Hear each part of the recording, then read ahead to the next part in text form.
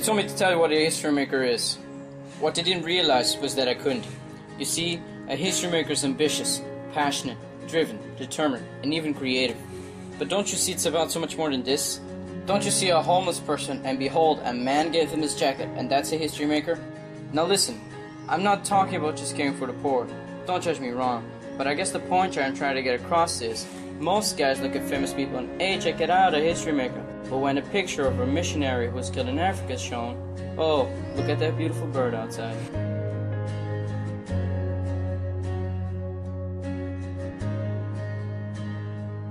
This is reality, and we must change it. We must show people what a history maker is all about. The ones who change people's lives by little acts. The ones who seek to help others before the praise of man.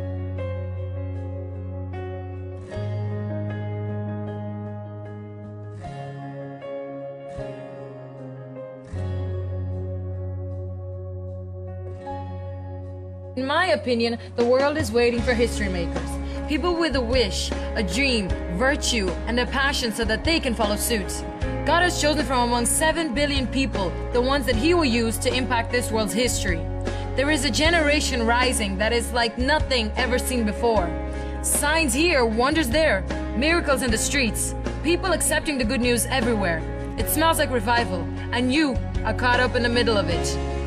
So what are you waiting for?